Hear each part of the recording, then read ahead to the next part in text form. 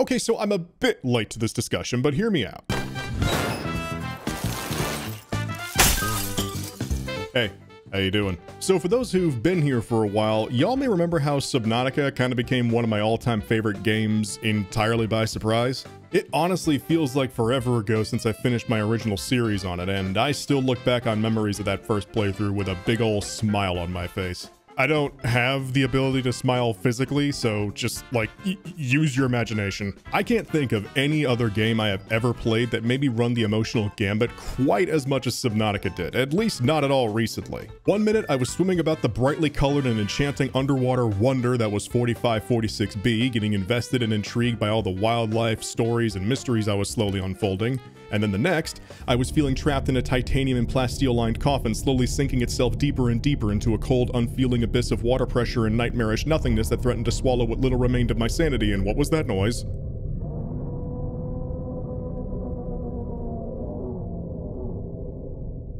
So yeah, it left more than a bit of an impression on me, and naturally I was eager to play Subnautica Below Zero when it was finally announced. Enough so that I actually did play some of it while it was still in the last few phases of its early access, and my initial first impressions were actually pretty strong. And then the game came out, and I played through it. And they weren't as strong after that. Now, I'm not saying I hated Below Zero, heck, I don't even really dislike it, but compared to the first game, I can't say I wasn't extremely disappointed by it. I enjoyed my time with it well enough, but throughout the entire playthrough, I kept feeling this creeping sense of disinterest slowly setting in, including one really big disappointment that almost made me abandon ship midway. But in the moment, I couldn't really entirely place my finger on why the game was failing to grab me in the same way the first one did. It couldn't have just been the familiarity factor. Well, upon a second playthrough, on my own time, I figured out a lot more reasons as to why, for me at least, Below Zero not only didn't entirely measure up to its predecessor, but may have missed the mark on several subtleties and nuances that the first game had done such a good job on. Now, I should say from the outset, this is not going to be ye old funny YouTube, argh, this game sucks, I'm a rant about it for 20 to 40 minutes video, but it is still going to be a very critical look at a game I wish I enjoyed significantly more than I did, and elaborating on the reasons why I feel I can't. With a new Subnautica game confirmed to be in development, I think now's as good a time as any to start thinking on some real, constructive feedback to hopefully make the future of the series as good as possible. If there's even the slightest chance that devs will hear me, and I doubt they will, but one can dream. For this purpose, I'll be borrowing the structure of my original Subnautica retrospective and applying it here, splitting my thoughts on the game up into the world, the Leviathans, and the story. I'll also likely be mentioning some offhand things that don't really fit into any of those categories, so just think of that structure as more of a loose guideline. But with that all said, let's take a dive back into Below Zero and see where it might have gone wrong.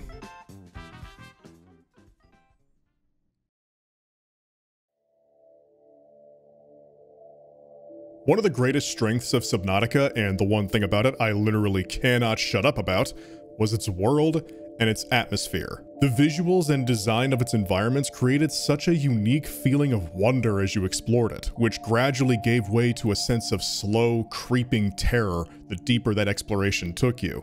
Bright and vibrant colors slowly melted away into something more dark and unsettling, and it led to a growing paranoia of what that murkiness in the distance could possibly be hiding from you.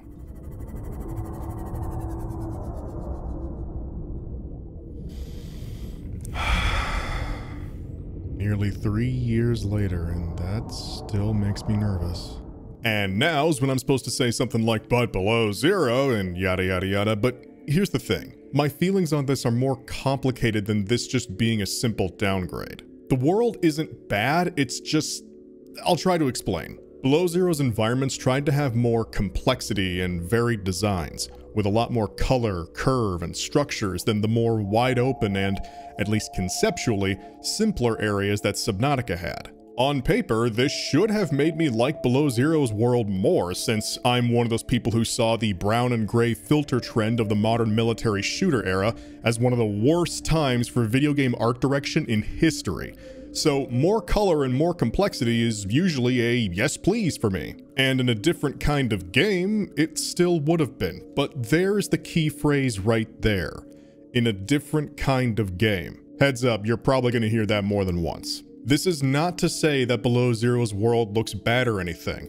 It legitimately does not. There's clearly a lot of effort in the art design on display here, and it would be irresponsible of me to just say it sucked moving on. The issue, however, at least the one that I kept feeling, was I wanted to get lost and mystified in these locales in the same way that I had in Subnautica, but I just couldn't.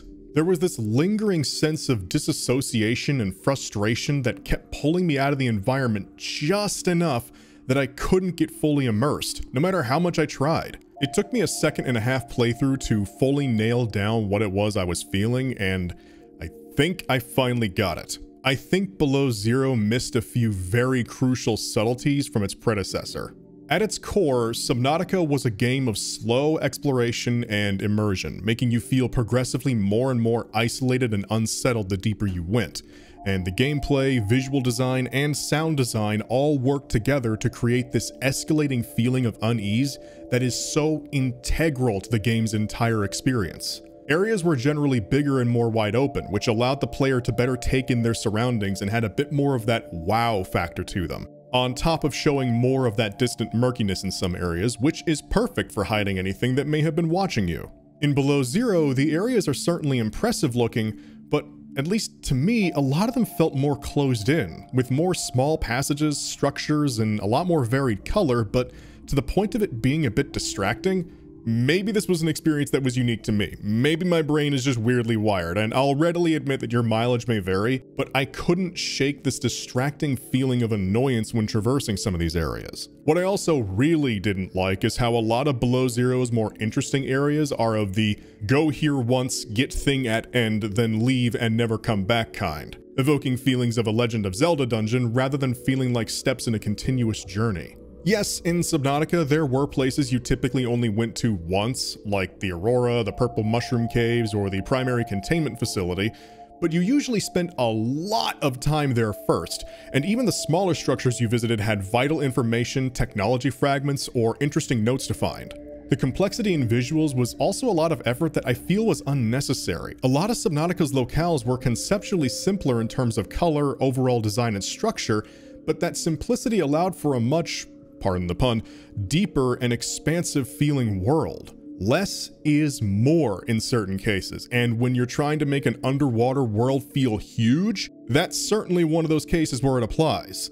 In a different kind of game, I would love all these more complex and interesting designs, and the more go here, do this, then leave objective list style of world layout would be fine. But beauty in simplicity, immersion, and exploration were Subnautica's strengths, and deviating too far from that while still keeping its general gameplay felt disjointed to me, like something wasn't right. I think one of the biggest problems in the immersion breaking, though, was the sound design. Below Zero is too loud, literally and visually. Too many creatures make distinct noises that stand out and draw attention. Too many environmental effects go off and make their own noises. Your vehicles all make much more constant sounds that don't stop, even when standing completely still.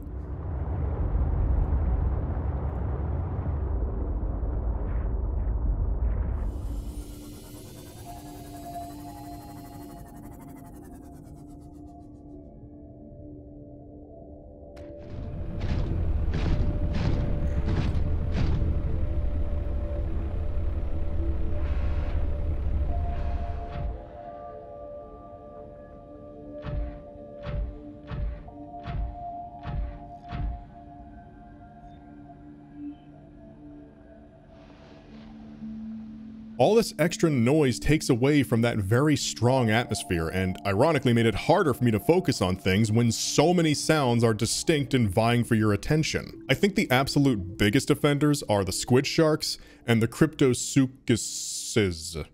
I think I'm saying that right. These two creatures make noises on par with nearby leviathans, and they're fairly numerous in comparison. They flat out got annoying as I went back and forth throughout my journey, and while they weren't the only examples of creatures with way too loud and distinct noises, they were the worst in my opinion. Though honorable mention to the snowstalkers making this weird noise constantly. Subnautica overall was a pretty quiet game. Even the sounds of its vehicles were generally subdued and easily tuned out, usually going completely silent if you sat still, lending more power to those moments where you swore you just heard something, and you stop, slowly scanning the watery abyss around you trying to find it. Distinct and louder sounds were rare, and more often than not were associated with immediate danger. This made them stand out more, and so anytime you heard a sudden noise that vaguely sounded like a Reaper roar off in the distance, it immediately pinged that fight or flight center of the brain. Or at least it would for me anyway. Hello.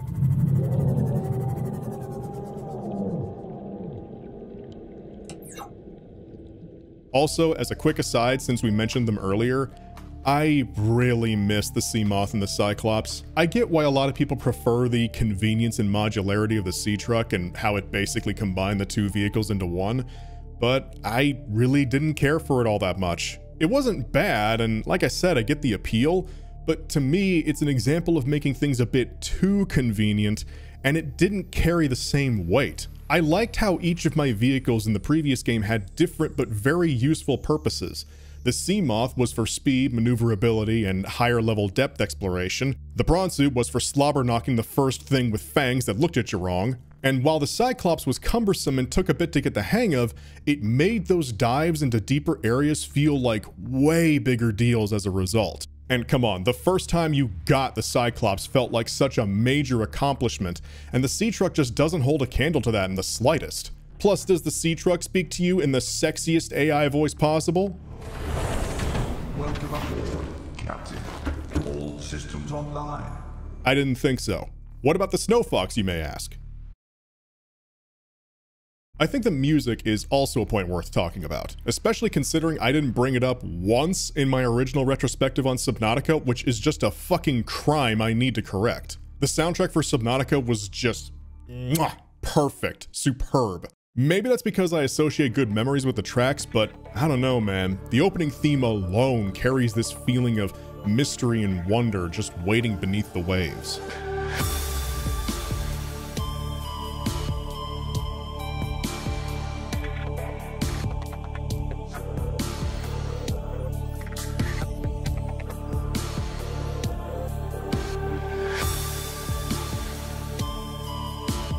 Below Zero's got a pretty dang good menu theme too.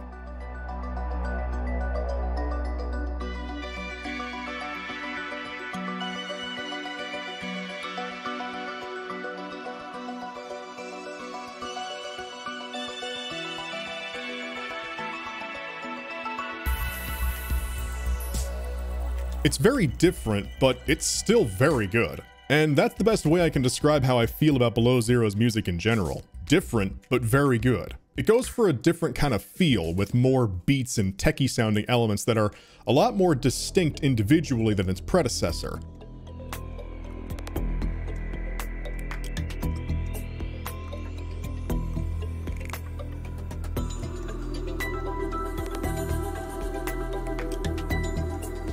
It creates some really nice sounding tracks, but I can't deny, in context, I don't think they're as strong. Subnautica 1's soundtrack was conceptually simpler, noticing a pattern yet, with more droning noises and subdued beats, but there's a hidden complexity to that type of music when it's done well that I think most people don't appreciate. The way it can just melt into the background and enhance the visual atmosphere rather than acting independently of it. It isn't concerned with sounding great on a CD, it's concerned with emphasizing the specific mood that the area you're in is trying to create. The strongest, in my opinion, was the track Lava Castle, for when you enter the lava caves and the blood kelp forests. Why that music sting? That sting with the slight bell and thunder-like noises in the background catches your attention, followed up by sounds of water being filtered. What sounds like slowed down chimes bounces from ear to ear, adding just a bit more variety to the initial sounds.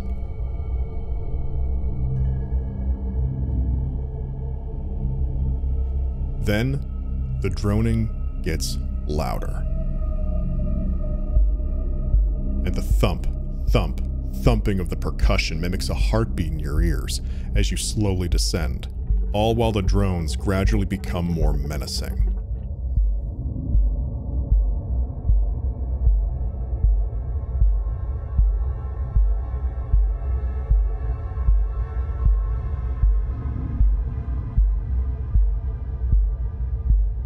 It's distinct enough and subdued enough that it blends into the background without becoming lost in it. Despite it not being particularly catchy, it's been stuck in my mind for years. It's such a good track and is my go-to during streams for any tense atmospheric music goes here moments.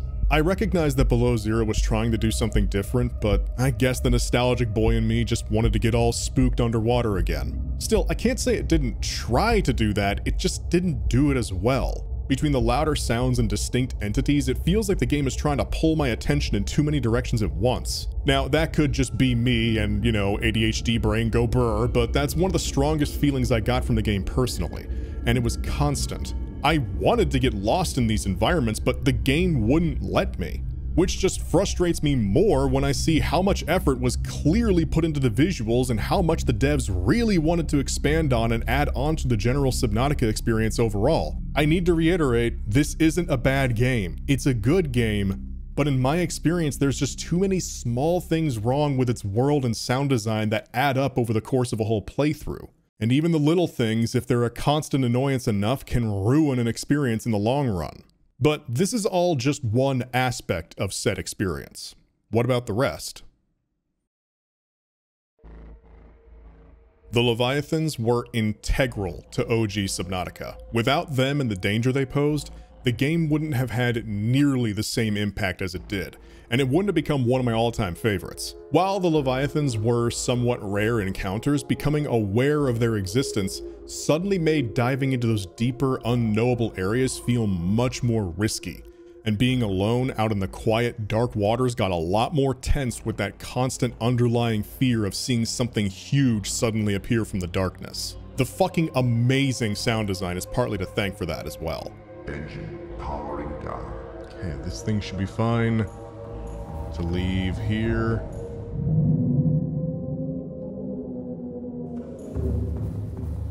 So how about Below Zero's Leviathans? They certainly exist. Okay, in all seriousness, I don't want to be completely negative on Below Zero, and this pattern of just going, but this game's insert thing here isn't as strong over and over, is already getting repetitive and is driving me crazy. So I'm actually going to focus on the positives of the Leviathans first.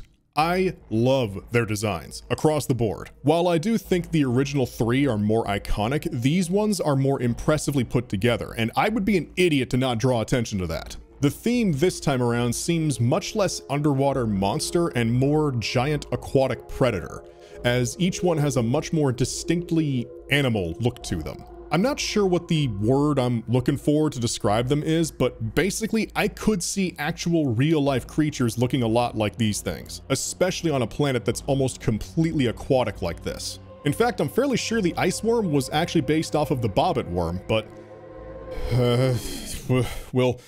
we'll get to the ice worm in a second.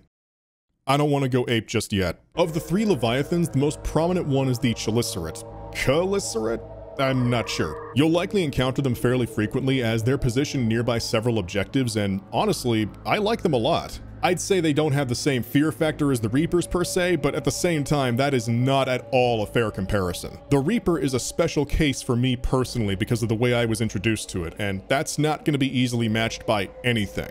And while I don't think the Chelly is as scary, that screech it does when it's charging at you was pretty damn spine-tingling the first few times I heard it.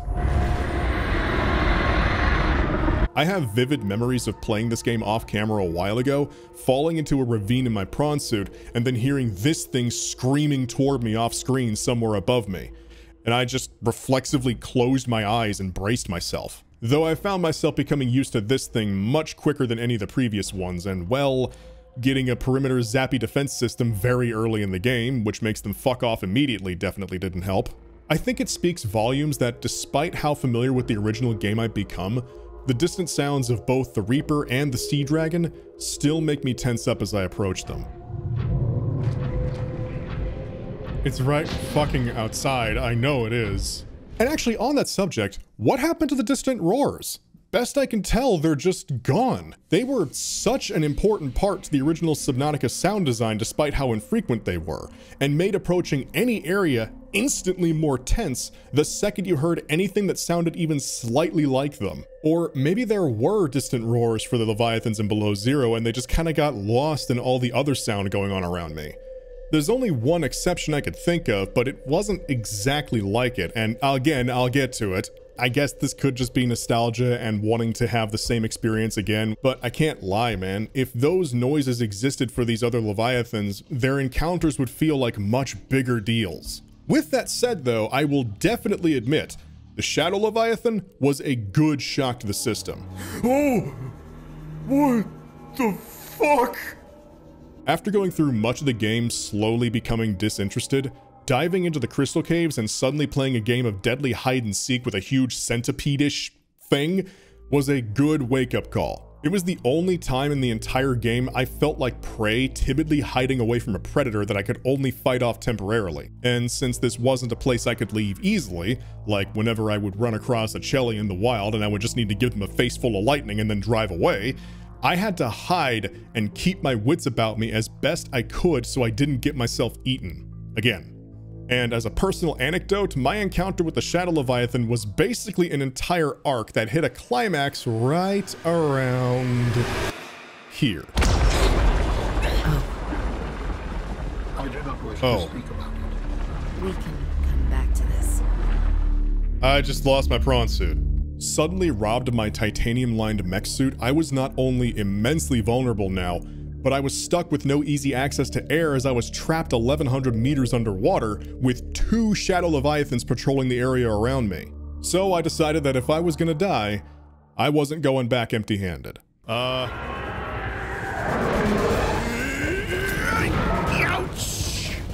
You know what? Fuck it. If I'm gonna die, I'm not going back empty-handed. Come back here, bitch. Hold still, you wiggly son of a fuck. Get back here. I'm not leaving empty-handed. I am getting your PDA entry, you bitch. Come here. You will share your knowledge with me, creature of the deep. Ah, got it. All right, fuck you. I don't know how I'm not dead yet, but I'm probably gonna die here eventually. Or you'll just leave me be. Okay, that's, nope, never mind, here he comes again. Whee! Hello! Goodbye! Let's see how far I can make it. Probably not very. Afterwards, I managed to just barely make it back to an air pocket in time before retreating back to my sea truck. And as I boarded it, I felt intensely worn out after that whole ordeal. Stressful, yes, but that was the first time I felt really invested in my entire playthrough. Well, second time, technically. Gather round, friends. It's story time. Welcome, dear viewers, once again to Story Time with Sethorven. Once upon a time, a little game known as Subnautica Below Zero was still in early access. Sethorven, having grown immensely fond of the previous game, got a bit impatient waiting for it to be finished, and decided to stream a few sessions of it pre-release. His first few moments with the game were fine enough, but eventually his journey took him to the giant glacier, upon which he discovered many new items and technologies, such as the Snow Fox, and was eager to try them out. After building his new vehicle and gaining access to the second half of the glacier, however, he heard a noise. And little did he know the mayhem that was to follow.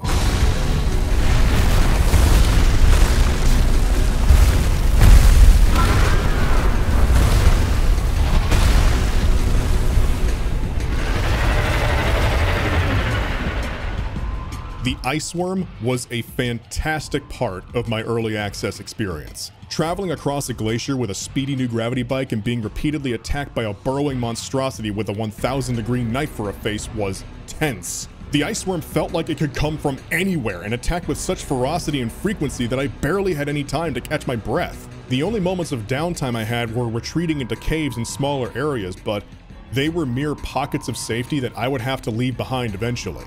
More than once, I felt a sense of what I can only describe as excited dread as I sped through narrow passageways, hearing this thing tunneling loudly through the ice hot on my heels. And several times I could only watch in horror as a wave of debris and ice came rushing toward me at top speed. Oh god! Oh god! Oh! Holy shit, it is huge! Holy fuck!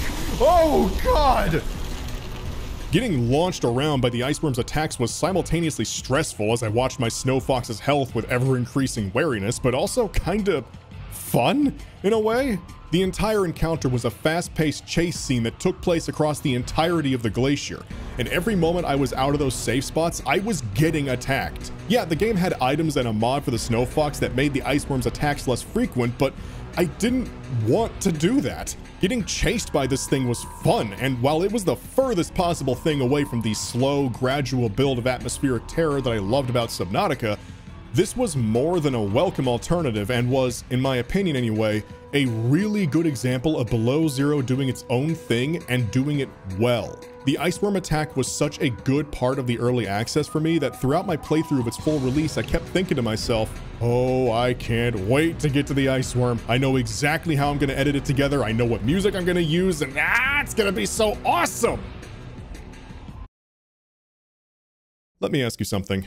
You ever been so utterly, completely, devastatingly disappointed that you just can't process it at first?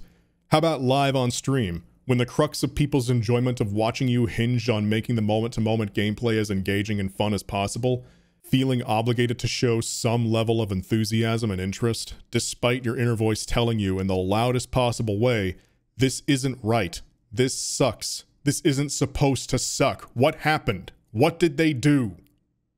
Because that's what happened to me. I don't think I have ever been let down by a game so hard in my life. What used to be my absolute favorite part of the game was turned into a buggy mess and a vastly neutered experience compared to its previous version. Not only did the iceworm's attacks become much, much less frequent, which was the exact opposite of what I wanted, my game bugged out something horrible in my playthrough, and the iceworm's hitboxes became, to put it as politely as possible, fucked beyond repair. No, you're not seeing this wrong. This is actually happening. The iceworm's attacks are hitting me from halfway across the fucking planet, in a show of hitbox jank that would make even old-school Monster Hunter players raise a few eyebrows. Plesioth's cross-country hip checks have got nothing on this. I mean, this is just inexcusable. I need to reiterate to you all, I fucking love Subnautica. I made a 40-minute video goddamn gushing about the game, and I wanted, legitimately, really wanted, to like Below Zero even half as much. But when this happened, I almost quit. I really wanted to. Even during the second playthrough where its hitboxes seemed to be behaving normally, the encounter was still not even a fraction of what it used to be. The less frequent attacks of the iceworm took a sledgehammer to any sense of tension the moment could have, but that and the bugs wasn't the worst part. I'm sure you've noticed something else happening by now. No, I'm not accidentally hitting a key and hopping off my Snow Fox in surprise. Every attack from the iceworm is knocking me off of it. Every single one. It would have been one thing for the iceworm's attacks to have been made less frequent, but this removed the entire chase aspect of the whole encounter. No, I don't care if it's more realistic to get knocked off of it. This made something that was fun, unfun, so it was a bad change. Hey, guess now's a good time to talk about the Snow Fox. It's a buggy mess of a vehicle that isn't even that fast, can only be used on land, and even then its only real use is traversing the glacier, and it has a nasty habit of fusing itself with the map's geometry at times. Wah! It's made of paper, requires an entirely different docking station to be built just to make it, a docking station that is not used for anything else, mind you, aside from naming and coloring the thing. And with the addition of it being covered in grease every time the iceworm appears, it was made literally useless. Snow Fox, more like stupid. It was so bad that in my original playthrough, I elected to just take the prawn suit onto the glacier instead, which ended up working a lot better. Enough so that it was apparently the main way people did that section in the full release. Now, since then, it seems they've upped the damage it does, so that's no longer an easy thing to do, but it doesn't matter. The main thing I loved about the original encounter is still entirely gone. Not bugged, not broken, gone. Removed. Patched out. Maybe there's something in the game that makes the Snow Fox stop ejecting you every time the iceworm attacks, but I honestly don't care at this point, because it didn't need to do that in the first place. It was good before. Why did they change it? You know, here was me at the beginning saying this wasn't gonna be a rant video, and it largely isn't, but this one part is the exception. This actually pissed me off. Unknown Worlds, I love you. You made one of my absolute favorite games, and I know you can do good. There are parts of this game I really like, but please take this as a learning opportunity. I don't want to be this angry, but I gotta be 100% honest about my thoughts with this. Otherwise, there's no point in me talking about it. So while I still love the looks, animations, and sound design of the Iceworm, it's a frail, withered shell of its former self, and I don't want to talk about it anymore. So let's move on, shall we? I think I've talked your collective ears off enough.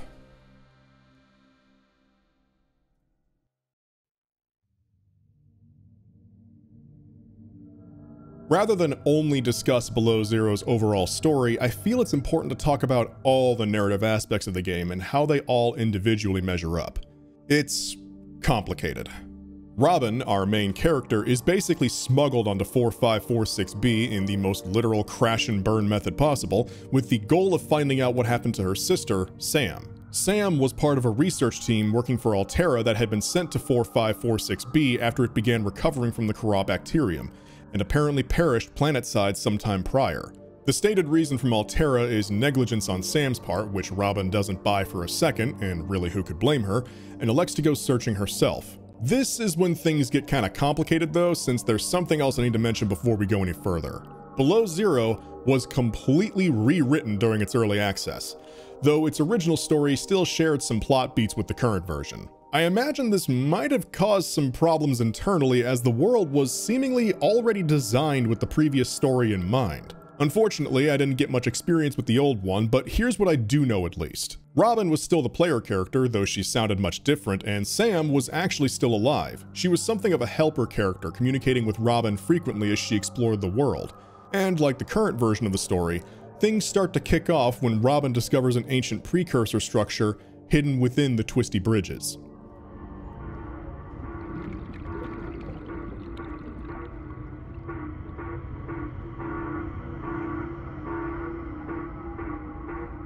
That sounds like a distress call. As she explores inside, Robin comes into contact with a massive alien Rubik's Cube with some strange voice speaking to her asking for help, as whoever this is seems to be trapped within. When Robin tries to offer her PDA for the cube to beam its consciousness into, however, things don't go quite as expected.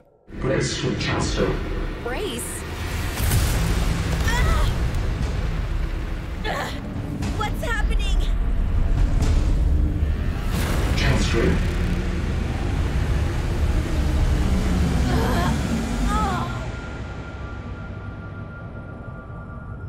Transfer complete. As an aside, I do personally think new Robin's reaction to this is more fitting than old Robin. You're in my head. I am also surprised. Is it reversible? I hope so. With the processing power available, it may take some time. I will alert you when I exit hibernation. This is exactly why we have protocols. You are in my head? I offered you my PDA! Get out! Oh no.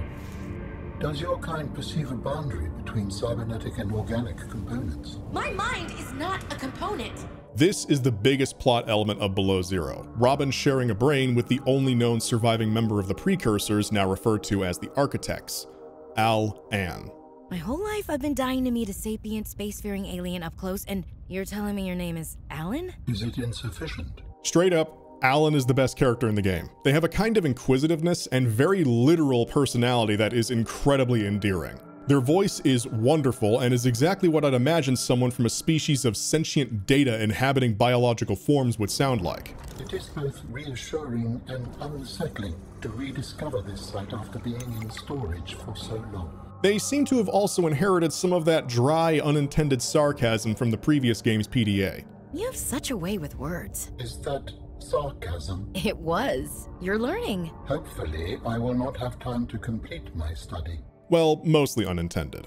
They're also my personal favorite because they're the strongest aspect of mystery and intrigue this story has. We already know about the Corabacterium and what 4546B's whole vibe is, that being underwater nightmare world, but we've never directly interacted with a living architect before, and honestly, Some of the exchanges between Robin and Alan are my favorite bits of dialogue in the entire game. It's the whole sci-fi concept of the individual mind meets the collective consciousness mind.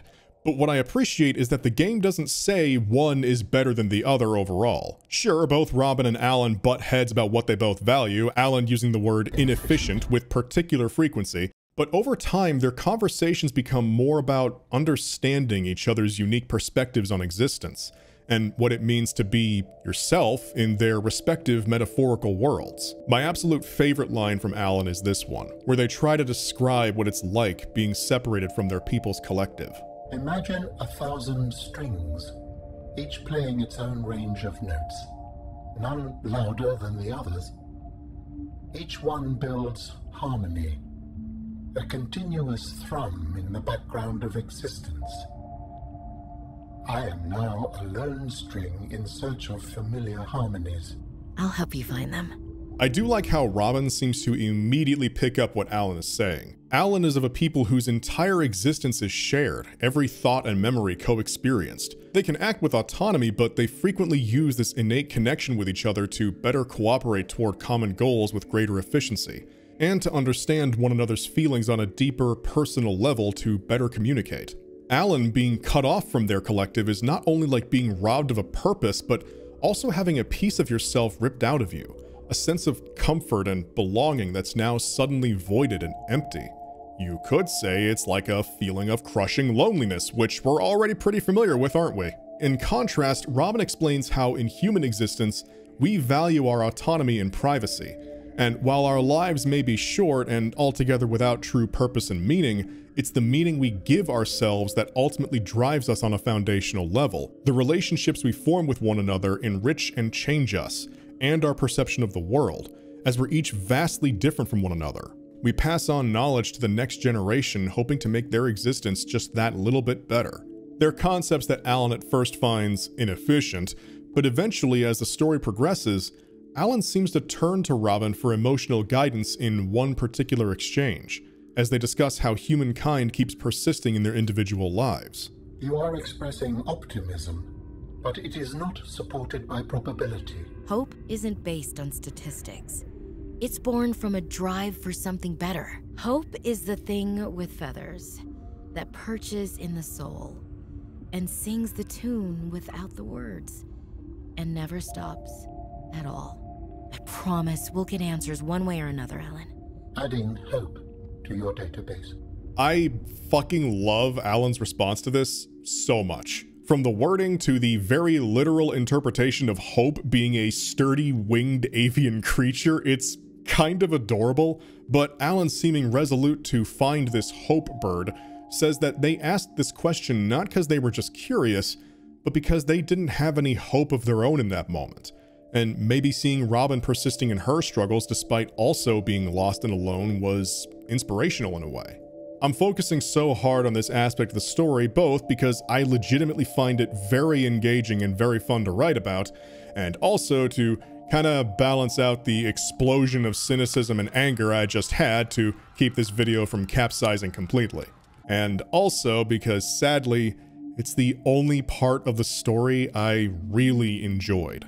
I'm not going to sugarcoat it. Below Zero's narrative is messy. Even more so the second time around, as I was focused on all the dialogue and actually trying to be engaged more than I was before. The cast of characters in Below Zero can certainly be described as colorful. I already gushed about Alan, my love, but everyone else ranges from pretty good to kinda not.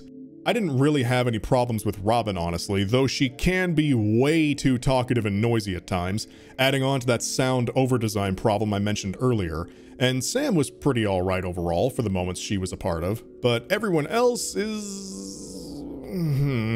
Maybe you were asleep or busy doodling inappropriate sea creatures. Those drawings are art. I appreciate that Below Zero was trying to have a more lighthearted approach to its dialogue for the most part, and to the game as a whole, but I'm gonna be honest, some of this was not the way to do it. This just sounds awkward and forced. Oh, my family has many different brains. Like a hydra? Well... I don't know anyone who actually talks like this, and I don't want to. Though I'll admit, Fred's simple everyman attitude and aversion to swearing was pretty endearing. Cheese on a cracker. Ugh, I just want to drive around and deliver cargo in peace. But some exchanges between these characters were either painful to me or worse, just incredibly boring. What certainly didn't help is that, at least in my playthroughs, it felt like these mundane conversations made up most of the voiced PDAs I found throughout the game. Don't get me wrong, I have no problems at all when a story has its characters not talk about the plot and just have moments to converse, getting opportunities to be more fleshed out as people and such. But when it's the vast majority of spoken narrative you find, it tends to become a problem. Of all the voiced PDAs I picked up, I barely remember any that were either interesting, informative, or even funny most of the time. Most of the attempts at humor, which a lot of the conversations consist of, fall so flat they could star in this game. It got to the point where I was just so disinterested that I mentally checked the fuck out of the game's narrative when it wasn't about Alan and the Architects. Not that all of it was bad though. There were still some bits I liked. I want to draw special attention to Emmanuel here, the leader of the Frostpack team of researchers Sam was a part of. Every exchange with him was seeping with that special kind of faux enthusiastic manager energy that we've all dealt with at some point in our lives. Fred, great to see you. Come on in. You don't mind if I record this, do you? Am I in trouble? No, you know me. Just a fanatic for details. Good morning, Frostpack. Just a quick update to inform you of some key achievements and priority shifts we need you all to get behind. Please join me in congratulating Samantha IU, who is now reassigned to Outpost Zero, helping us dream of future initiatives. Congratulations are also in order for Danielle Valenti and her team at Omega Lab. The closing of Phi Robotics means important funds can be redirected to their Kara bacteria study, which has important positive implications for the life sciences. It is actually very hard to make a voice that is almost immediately hateable without sounding entirely cartoonish or fake. I can absolutely see Manu here telling me in the most creepily nice way possible to be a team player when he asks me to come into work on my next 5 weekends. Kudos to the voice actor for that role. You did good. And on the subject of characters I actually like, there's one more I have some high praises for. In fact, she's my second favorite character in the game, just behind Alan. She single-handedly rescued some of the story for me, and the only real complaint about her I have is that more isn't done with her. I'm of course talking about...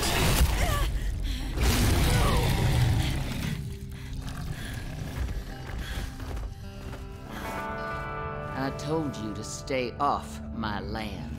Marguerite Maida, the rogue mercenary whom you may remember as being the hired bodyguard of the Degassi crew in the last game. Her presence here is definitely confusing and raises some plot problems I'll get to later, but she's still a great character overall for the short time we see her. We already got familiar with her personality from the Degassi logs before. Now we get to see the Merc herself in the face, and yeah, if you told me this lady knew about 20 different ways to kill me with her bare hands, I would believe you. Yes, that is a Reaper skull on her wall, by the way. Her introduction is ambushing you with a prawn suit modified to wield a chelicerate mandible as a fucking sword, which is just awesome in general, but immediately gives you the vibe they were going for with this lady. Function over form, survivalist, brutal, and efficient. But not unpleasant. I say she rescued some of the story for me because, miraculously, her voice PDAs are actually interesting to listen to, and genuinely had me wanting more than what we got. Hearing her describe how she survived living inside the floating carcass of a Reaper Leviathan, finding a home in the Arctic of 4546b, learning how to manage and grow her own food for all the nagging nutritional needs they provide, and hearing her relationship with Sam as they both plan to stop Altera's efforts in weaponizing the Kara bacterium, were all genuinely nice to listen to. You think so? Come on. Is the bacteria a threat, or isn't it? It is. Does it need to be dealt with or not? It does. So who's right on this? I am. Say it like you mean it. I am. I said like you mean it, not like you're testifying before a rigged transgov court. I am. Great. In fact, Unknown Worlds, if you're looking for more to do with this universe, I wouldn't be opposed to a side game where we play as Maida covertly undermining Altera's efforts on some other backwater world. Just saying. It'd probably have to be an action stealth game or something though, as that'd just fit her better, but still, potential there. I can't say she completely fixes everything, sadly, because, well, not only would she not be able to, despite how awesome she is, but best I can tell, following you meeting her again in the greenhouse, she's never brought up again and just kinda stops existing in the story. I'll be entirely honest, by the time I got close to the game's ending, I had no desire to go looking for story bits, so maybe I missed some more that's done with her. Feel free to let me know if that's the case. Also, I did mention that she kinda poses some plot problems. Well, I can think of two big ones right away. First of all, how has she survived this long? Ignoring the fact that she apparently floated all the way to the fucking Arctic, how the hell did the Kara bacterium not kill her? The Degassi crashed on 4546b 10 years before the Aurora did, and Below Zero takes place another 2 years after. It's been 12 years, and for 10 of those, Kara was basically incurable. And the time from infection to death is apparently not that long according to the Degassi logs. Also, did I mention she floated all the way to the fucking Arctic? Look, I get it, 12 years is a long time, but I don't think any carcass, no matter how buoyant, is gonna be able to float from here all the way to here. That's halfway across the fucking planet. I'm sorry, but no matter how badass you are, the laws of time and space still apply to you, usually. So as much as I love Maida, if more wasn't gonna be done with her, she really shouldn't have been in the game because she just doesn't do enough to justify the fucking ocean liner-sized plot holes her presence makes. Still awesome, just fucking baffling. This all assumes nothing else is done with her after the greenhouse though, so if I'm wrong about that, feel free to disregard everything I said. I would have checked myself, but writing and voicing that part was way too fun to leave out, so I'm just gonna let myself look like an idiot if I'm wrong. Hell, that honestly would make it funnier. There's probably more I could go over, but honestly, there's only one last part of the story I want to touch on, and that's the ending, both to Sam's story and to the whole game.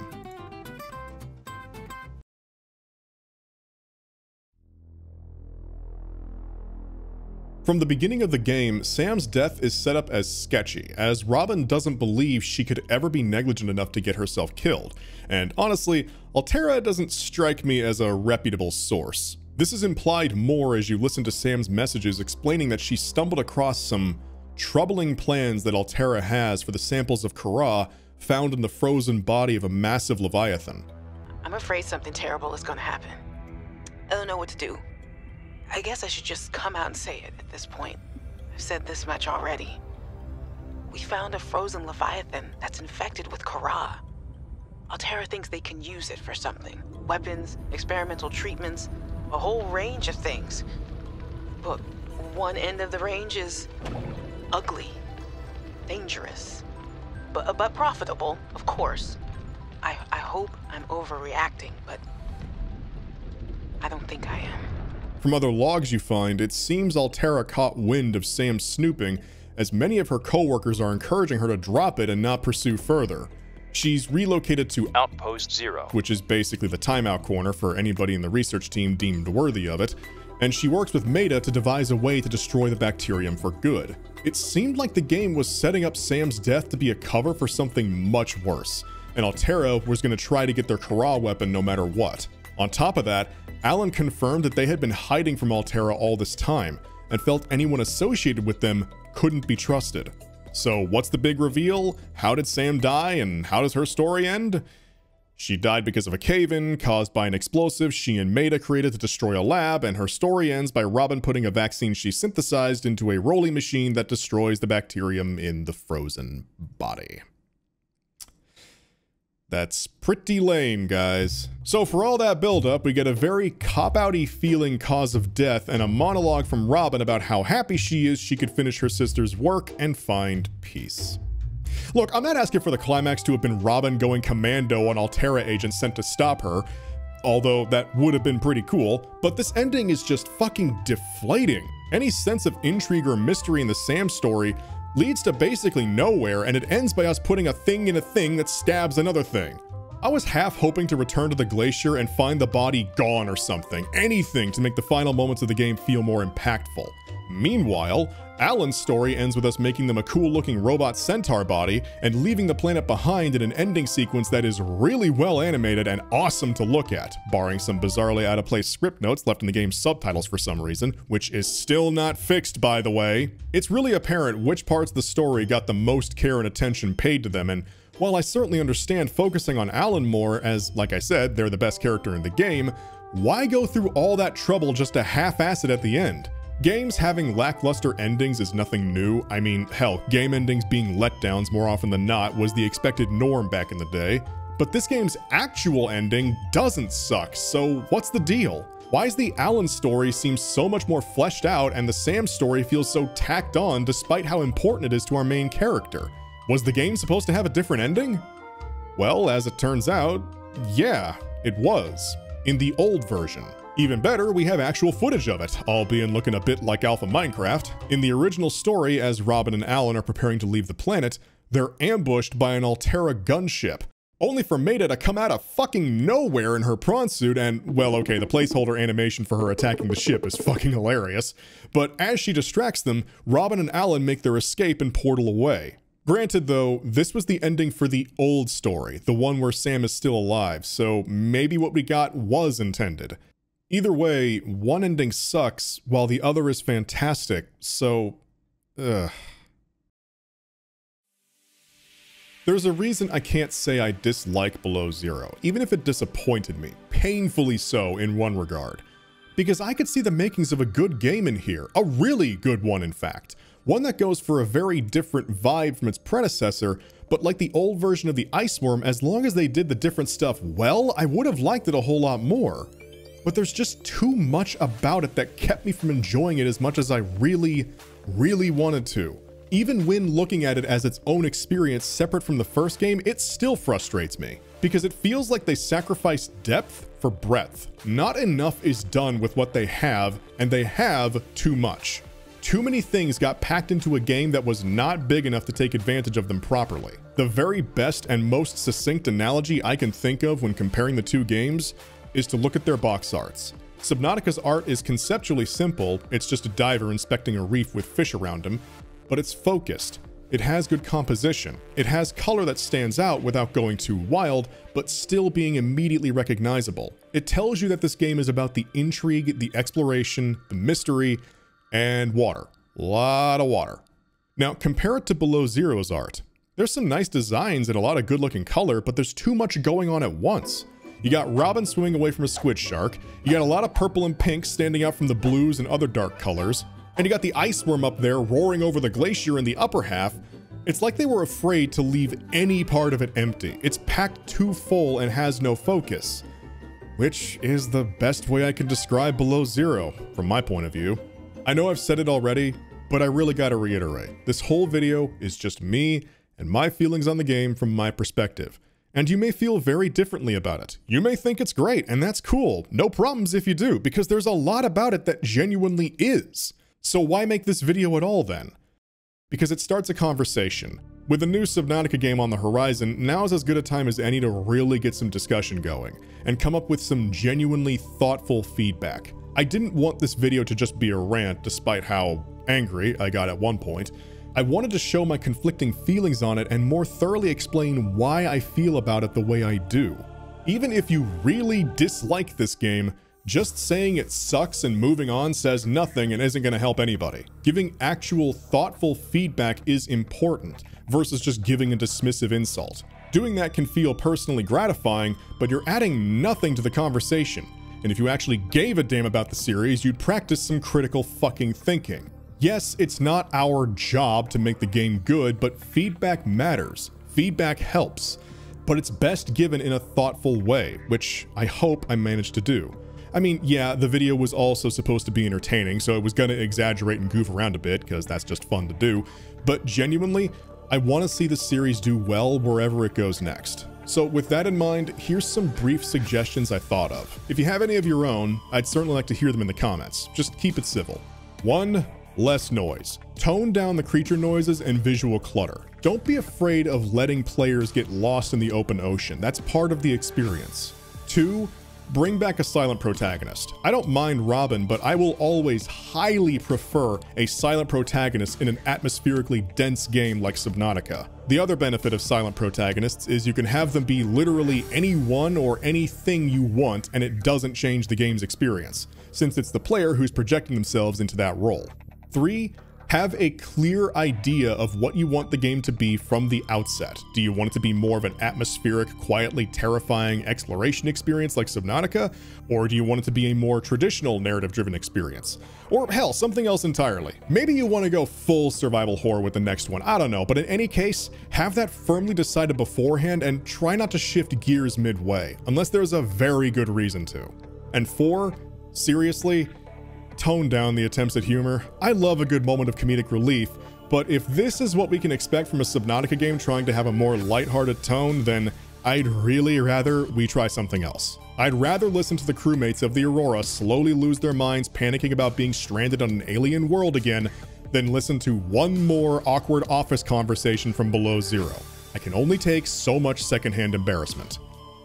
And that's about all I've got. There were a few other things I didn't mention, like the Mercury ship, but I don't think it's necessary to at this point. After all this, I'm pretty sure I got my point across. Below Zero, in the end, is not a bad game. It's a good game, hampered by some unnecessary choices and trying to do too much at once. And while I was very disappointed by it, I absolutely get why you may still like it. And with that, there's nothing else I can really think of to say, so I'm gonna end this in the only way I can think of. Sadly, a lot of my early access experience with the game has been lost to time, but I'm gonna show you the only important clip from it that you need to see. Ah, no, don't start flying away. Hey, come back, wait, no, come back. Wait a second.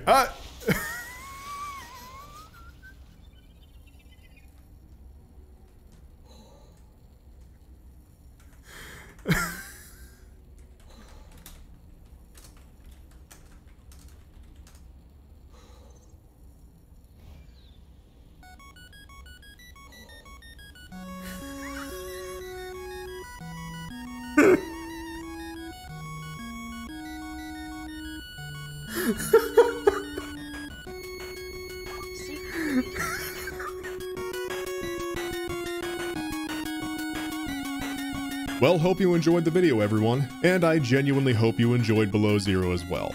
Thank you to all my supporters on Patreon and Twitch, and a very special thanks to my patron, Z. Thank you very much for watching, everyone, and as always, y'all have a lovely evening, and I'll see you next time.